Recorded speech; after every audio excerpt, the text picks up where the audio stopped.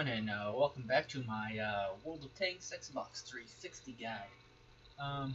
Today we're going to be talking about the AMX 50 Foch 155. Let's talk about getting to this tank a little bit. It's not too bad of a grind.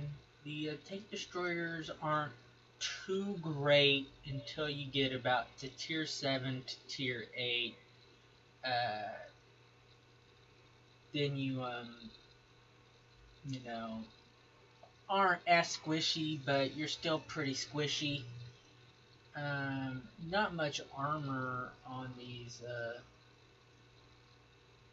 not much armor on the tanks at the beginning, considering you're going up against tier 10 tanks. Once you get to about tier 8, tier 7 you play against tier 9s, but most of those tier 9s are a problem as well. But if those tanks, the tier 7 to tier 8, if those tanks can get into some pretty good matchmaking as being top tier, those tanks are pretty strong. But it's not too bad of a grind. You definitely, those tanks don't have a high alpha damage. It replaces its high alpha damage for rate of fire on the French line of tank destroyers.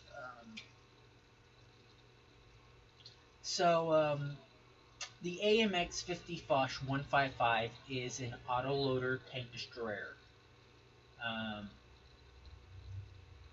And it hits hard. It's not like a Wolfenträger Ulti 100, where it gets 6 shells inflicted and does around 500 to 600 average damage. But this tank does more damage in a clip. When you unlock this tank, no research is required.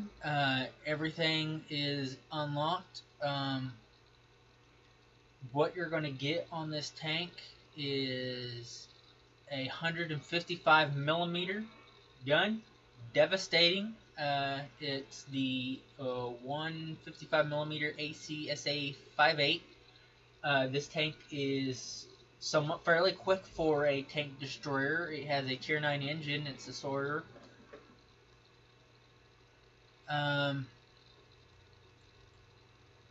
Get a tier 10 radio.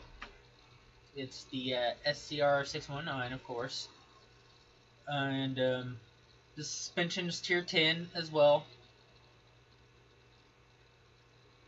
So everything on this tank is tier 10 except for the engine. The engine's tier 9. But this tank can move fairly quickly going forward.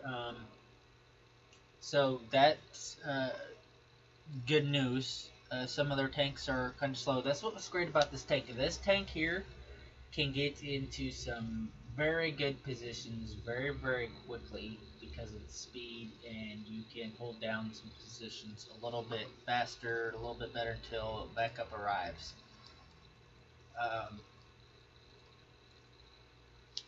Let's talk about the hit points of this tank. Tank destroyers, they have low hit points, usually around 2,000 or so. That's just the Germans. But the French, this tank in particular, has low hit points. You only have 1,850 hit points, guys, in this tank. So you have to be very, very careful with your hit points. Let's talk about signal range, 750 meter signal range. Speed limit, like I said, 50 kilometers per hour, guys. This tank can book it going forward and just move it around. 50 kilometers per hour. Your speed limit backward is going to be about 13 kilometers per hour. Let's talk about the weight of this tank. The tank weighs 57.6 tons. When fully loaded, it'll weigh up to about 59.56 ton. Load limit is what you can have. Let's talk about the crew of this tank. You get 4 crew members. You get a commander, a gunner, a driver, and a loader. And your commander will act as your radio operator. Let's talk about the whole armor.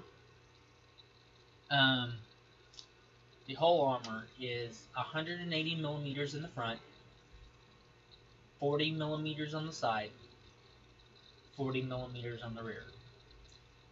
Um, you were a very squishy tank on the sides and in the rear. 40 millimeters is not that thick at all. If you even angle like this, there's probably a good chance that the shell will go through your tank, but it also has a good chance to ricochet. But any more or any less, it's probably going to penetrate. 40 millimeters is not that thick, but about right here. Right here is a pretty good angling. If you're reloading and you're stuck out in the open, move your tank.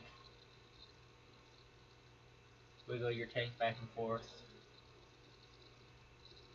Don't let them get a clear shot at you. Now, 100 millimeters in the front. Now, this is a very sloped front. There's nothing that's going to go through really this frontal part. With the sloping, and the gun mantle covers pretty much the almost front part of the tank. You do have a weak lower glacis, the lower part of the tank, but this tank is very heavily armored in the front. Very heavily armored in the front, and nothing's really going to be able to pin you from the front. Now you do have two giant commander viewports. Well, you have a machine gun turret right here, weak point, and you have the viewport, the T on top, which is a weak point. But the T is not as big as target as what you guys think it is. See on top, it's just this square little piece right here that connects the T to the tank. The parts that extend out from the T, those are no hitboxes, guys. So it's just basically this little square part, and it's hidden from where the enemy is. They pretty much have to hit the T dead center. They have to aim directly in the middle at this tank. Because if they aim at a little bit to the left or a little bit to the right, they will miss this commander hatch or your viewport here. So it's just this little box in the back that is the hitbox. So we're going to take a look at the rear. Show you guys how big that actually is. It's about the size of the machine gun port, really, or the machine gun turret. It's about the size of the machine gun turret, so it's not too bad. Let's talk about the engine power. You get a 1,000 horsepower engine, guys. Very good. Horsepower to weight ratio is 17.36 horsepower to ton ratio. So it can do a little bit of, it has some get up and go to it. The transverse speed is about 30 degrees per second. So it can transverse somewhat okay compared to other tank destroyers. But it's not great. Tanks will still, medium and light tanks will still be able to get around you and flank you. But you have a better opportunity if you can get if you're getting circled, to start backing your tank up and try and find somewhere to back your butt up against the wall, and it'll prevent them from being able to circle you.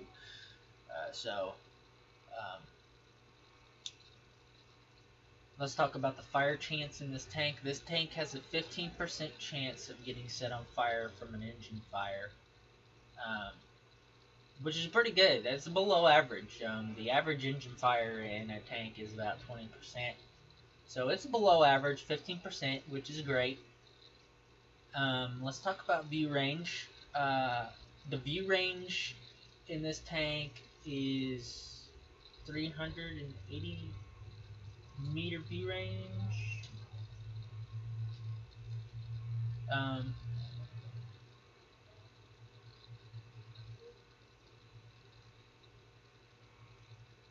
Yeah, 340 meter view range. Let me check on that. But the gun traverses at 26 degrees per second. To let you guys know, like, what I mean is moving the gun from side to side moves at 26 degrees per second. So the gun somewhat moves alright. View range is 400 meters. It has a 400 meter view range, guys. Uh,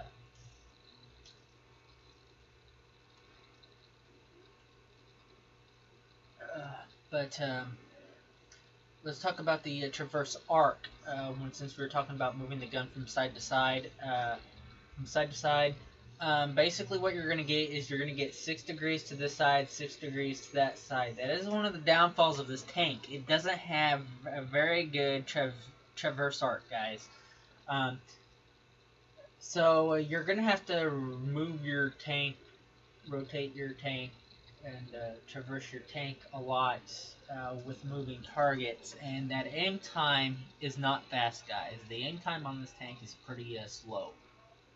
But let's talk about the damage of this tank. This tank does 750 average damage from a standard AP shell. And if you're going to fire high explosive, you're just going to be able to do 1,100 average damage. And also with your heat is 750 hit points. So this is a pretty devastating little gun here. It does get armor piercing, as I said, heat, and high explosive shells. The high explosive shells does a splash radius of 3.78 meters. So basically, if you miss a target, you miss. It doesn't really have any splash to it. Let's talk about the penetration capabilities of this gun. With your armor piercing rounds, you're going to get 293 millimeters of armor penetration, guys. That's plenty of armor penetration to go through just about anything. Even the frontal part of a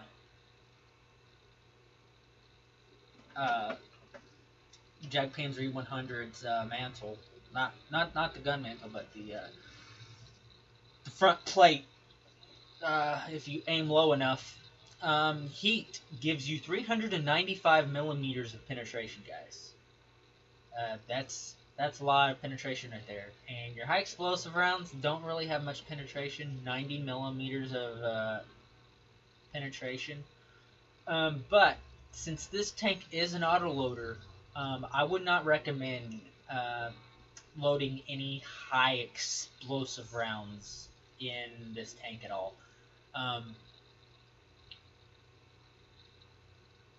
Maybe 3. If you're going to load high explosive, maybe 3. Maybe it's you and a Wolfenträger off E100 that's left on the battlefield. And if that Wolfenträger off E100 hasn't taken any hit points or hasn't lost any health,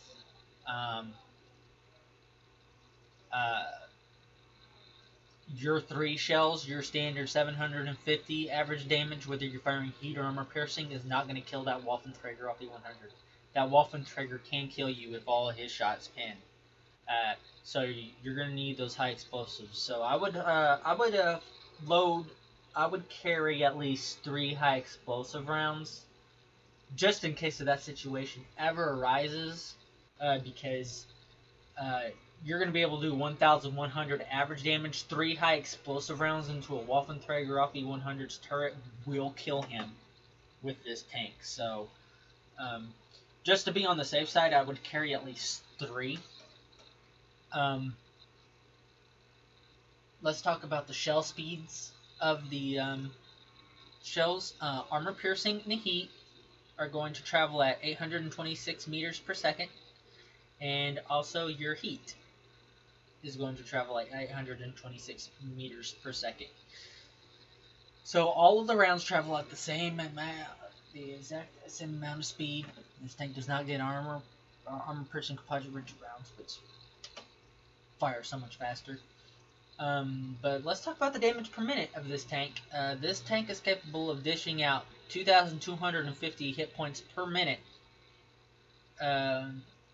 with armor piercing and heat. It is capable of doing 3,300 hit points per minute with high explosive, but that's not going to happen considering we only get 90 millimeters of penetration. Let's talk about the rate of fire of this gun. This tank fires off 3 rounds per minute, guys. 3 rounds per minute.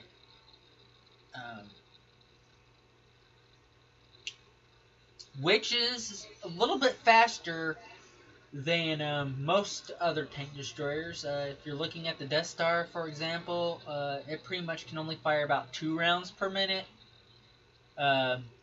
Same thing with the Jag PNG 100 and the T11OE3.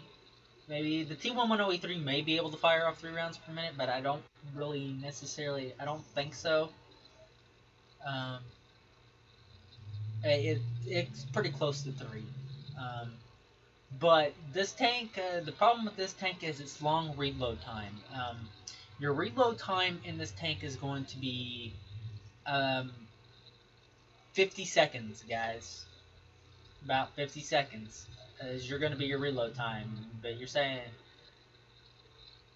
but the size of the clip, you get 3 rounds in a clip.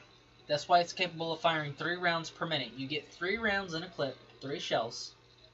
Now, once you expend those 3 shells that are in your clip, it's going to take you 50 seconds to reload.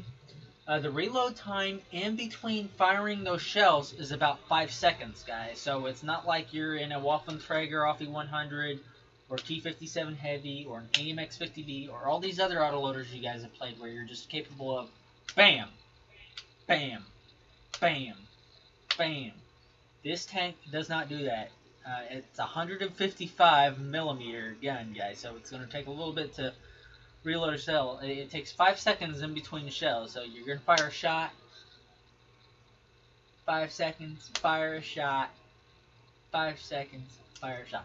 But basically, the point of this is you're going to be able to kill a tank before they kill you, and so forth, and support your team. This tank can take out wounded tanks very, very quickly. Let's talk about the accuracy of the gun. 0.36 meter accuracy.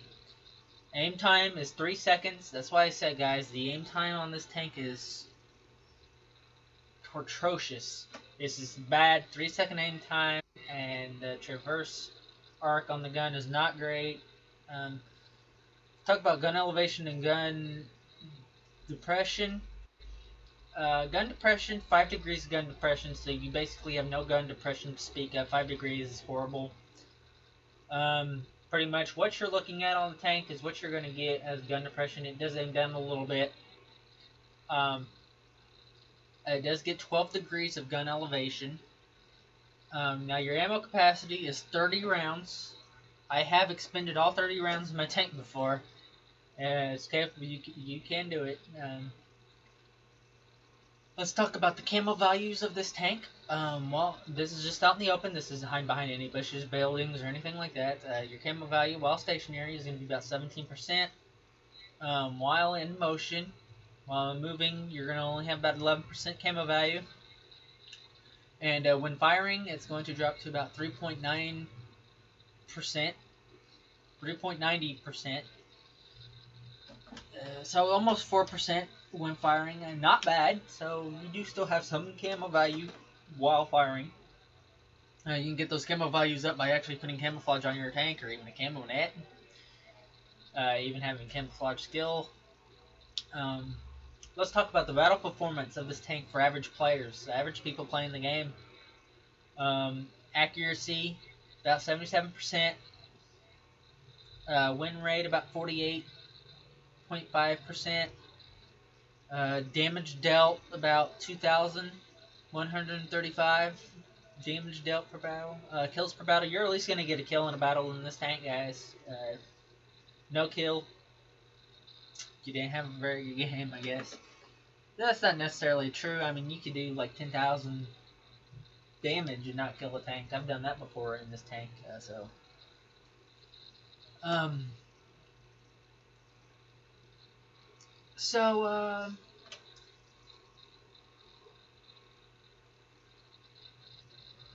let's talk about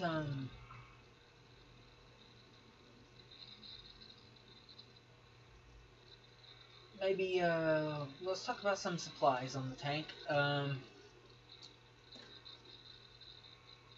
Your shells are going to cost you. Your armor piercing rounds are going to cost you 1,560 silver. Um,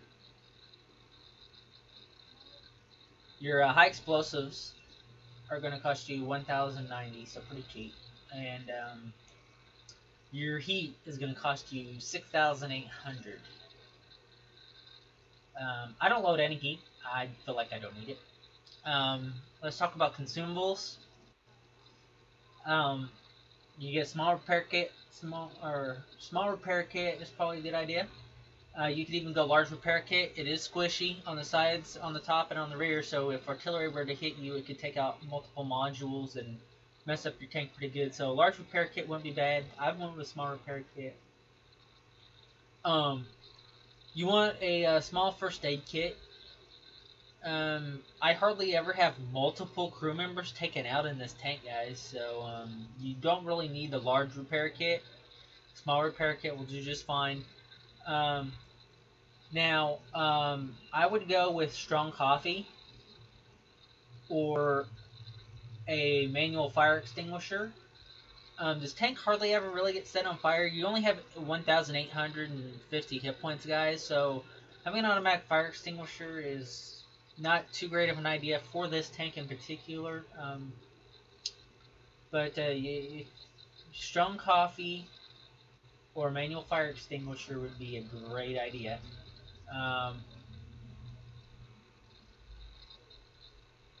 Let's talk about the equipment that you should put on this tank. Equipment you will need is going to be improved ventilation class 3, which is going to give you 5% to all your crew skills. You're going to want an enhanced gun line drive, 10% aiming speed. It has a 3-second aim time, guys, so you want to get that down as much as possible, and this will help with that. And binocular telescope. It's going to give you 25% view range for spotting vehicles, guys. So you could even maybe go for a camo net, but you know, this tank is a support tank. You want those binocular telescopes, guys. Trust me. This tank already has pretty good camo values. Camouflage net, not really a necessity. But now with that out of mind, let's talk about how to play this tank, really. This tank really excels at long distances.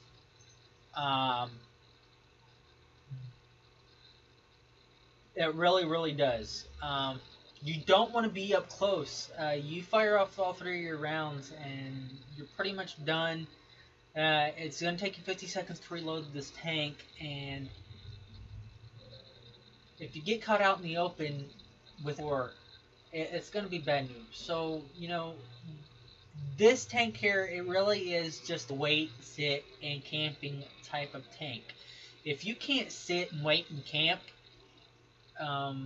and support your team in the right locations, this is not the tank for you. Yes, this tank will ricochet shots. It is very heavily armored in the front. These weak points on top of this, machine gun turret and the viewport become very, very big targets for tanks that don't have very good accuracy, such as 100 and stuff like that. I've went up against one of these tanks in my U100, and at a distance, this is not a fun tank to go up against at all. But with that in mind, I'm going to leave you with a replay, V2. We will be getting to those, and I hope you enjoyed this part of the video.